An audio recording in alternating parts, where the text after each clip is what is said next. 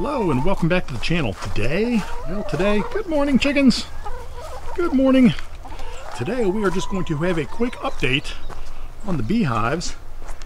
This is a great day to check the heaters and make sure that they are working. This is not going to be a long video, probably a midweek.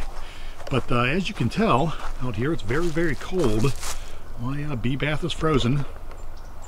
And it's 22 degrees. I don't know whether you can see that, but it's 22 degrees outside. Very, very cold.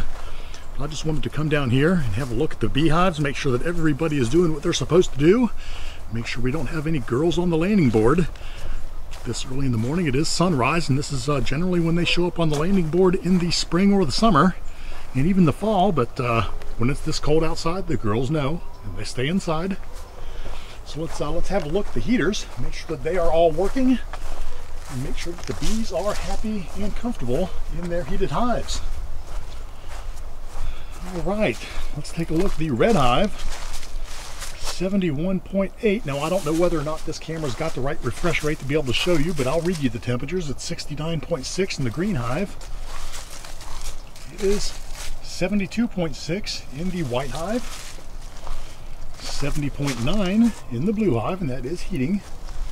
67.3 in the Juno hive, and that is heating. 72.1 and in standby on the purple hive.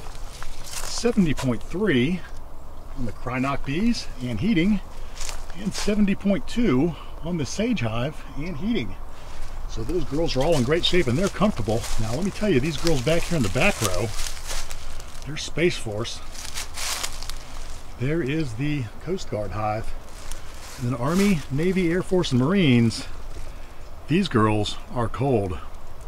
And these girls are working their thoraxes off, get it, to keep these hives warm. So there you go. That is a quick update. I better wrap this up before the neighbor's dog starts barking, because I hear another dog howling across the lake, and it won't be too long before everybody's barking. So there you go. That was just a quick update. I know there's been some naysayers lately about heating your hives and whether or not it's going to work, or whether or not it's a good idea.